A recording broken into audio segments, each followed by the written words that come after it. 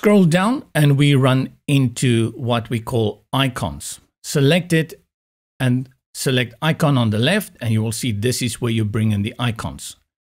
It's important to understand that you're working with a free version, and usually in the free version you are limited with the number of icons. I actually don't use icons that much because I feel they're all the same. I often try to bring in images instead of icons that I get from other websites. In this case, let's add something. Let's see if I type in print.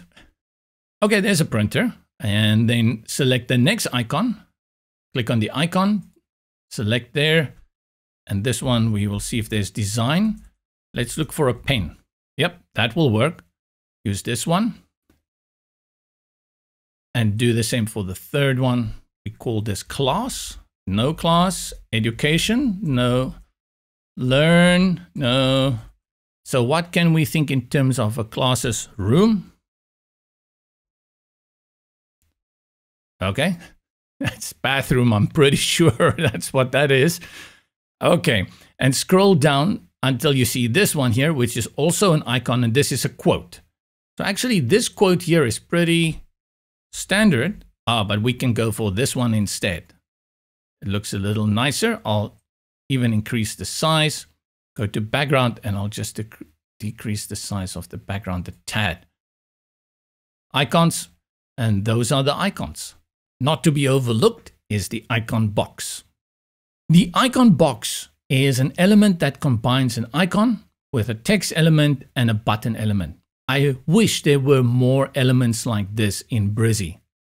So what you do is you can use all of these in one container without having to add them to columns. On our page, we have an instance of the icon box and they appear here. So it's great for lists.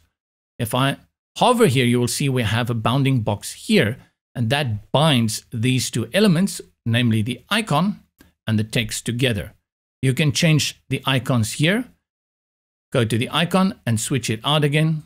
Let's type in check. I'm pretty sure I'm only going to get one. Oh, let's go for something else. Let's choose the double check. And you will see the double check updates there. Let's do it for this one as well. Check. Just so you understand how that works. And to change out the text is the same way. List icon number 1 here. And then same for this one. List icon number 2 here. And that's it. That is the icon box changes that we need to make. Great for lists like these. You can change the color if you didn't want the yellow. You could change if you do it like so. Where's the color? Background. And there we go. And I'll put that, align it also, the icon in the middle. Nice. Icon box, everybody.